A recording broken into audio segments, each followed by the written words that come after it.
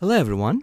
In this video we're going to be evaluating a polynomial expression, a quintic, using a given equation.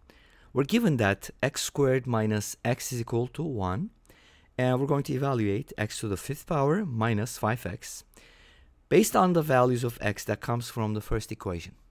So I'll be presenting two methods. Even though there's more than two ways to do this, maybe I'll briefly talk about it, but I just want to present two methods today. All right, let's start with the first one.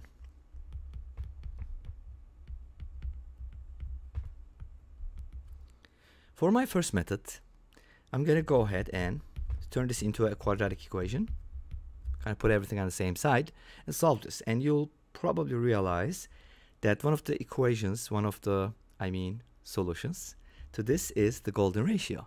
Awesome, right? Isn't that amazing?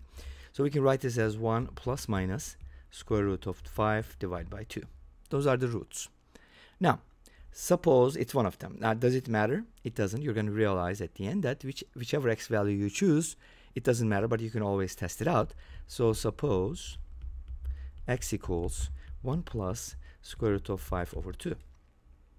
Now, I'm going to go ahead and evaluate this x to the fifth minus 5x based on this x value. How can I do that?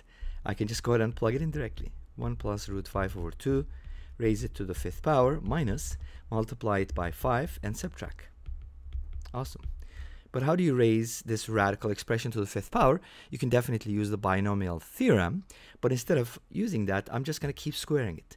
So I'll take 1 plus root 5 over 2, and basically just write it as, the fifth power of this, I can write it as the expression squared, and then squared again, and multiply by itself. So that's going to give you the fifth power of 1 plus root 5 over 2, which is the golden ratio.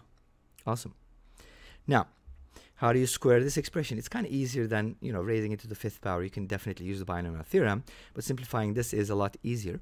This is a plus b over something, so I can write it as 1 plus 2 root 5 plus 5 divided by 4. That is the square of the expression, and then of course this needs to be squared and multiply by the original number. This is 1 plus 5, which is 6. So this is going to give you 6 plus 2 root 5 over 4.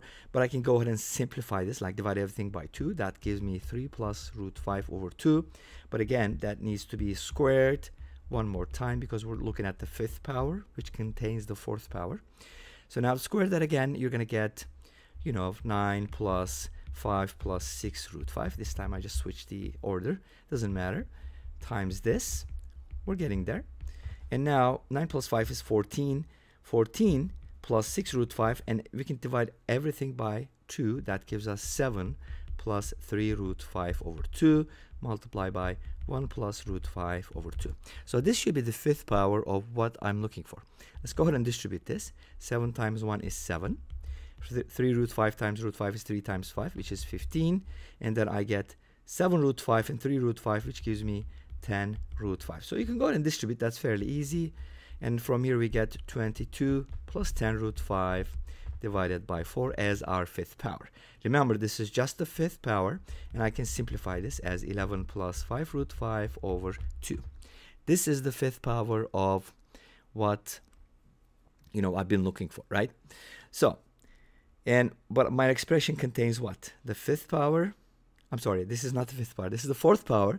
And did I multiply by itself? Yes, this is the fifth power. Okay, I'm confusing myself.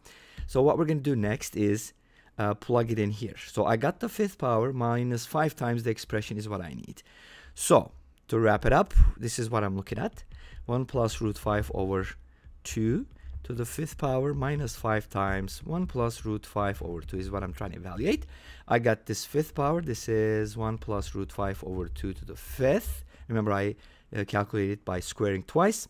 So it's going to be 11 plus 5 root 5 over 2 minus, if you go ahead and distribute the 5 here, you're going to get 5 plus 5 root 5. I'm still keeping the positive sign because I haven't negated the expression yet. And then they already have a common denominator. So if you subtract these, you're going to get 11 plus 5 root 5 minus 5 minus 5 root 5 all over 2. 5 root 5 cancels out. Isn't that magic or mathemagic? Then 11 minus 5 is 6, and 6 divided by 2 is equal to 3. Awesome. This doesn't bring us to the end of the video because we're still going to look at the second method. Let's go ahead and look at the second method.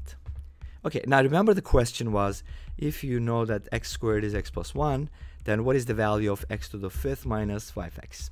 And like I said earlier, if you use the negative version, you'll still get the same answer. You can test it out.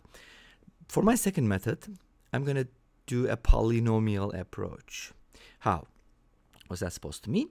To get to the 5th power, I'm just going to work with, I don't care about the x value, but I care more about how can I express x to the 5th in a linear way. Make sense? Because if x squared can be expressed, then every power can be expressed linearly. So x cubed is going to be x squared times x, which is x plus 1 times x, which is x squared plus x. But x squared can be written as x plus 1. So this is going to be 2x plus 1. To summarize, x cubed can be written as 2x plus 1. And now let's go ahead and find out what x to the 4th power can be written as. X plus 1. X to the 4th, by the way, x to the 4th can be written as x cubed times x, which is 2x plus 1 times x, which is 2x squared plus x. Now x squared can be replaced with x plus 1, so we kind of keep doing it. That's what I meant by the polynomial method. And from here we get x to the 4th equals 3x plus 2. That is my x to the 5th power, and let's go ahead and evaluate x to the 5th power now, which is x to the 4th times x, but x to the 4th can be replaced with 3x plus 2, again a linear expression, and now we're going to distribute. That's going to give us 3x squared plus 2x, and x squared can be replaced with all the time, right? This is our key, x plus 1, and that is 3 times x plus 1 plus 2x, and from here x to the 5th can be written as 3x plus 2x, which is 5x plus 3. Now, we now know that if x squared minus x is equal to 1, then this is true, but how am I going to use it in my solution? Well, the problem was asking for the value of x to the 5th minus 5x, and if you replace x to the 5th with this, 5x plus 3, and then subtract 5x from it, you're going to realize 5x cancels out, and you end up with 3 as the answer.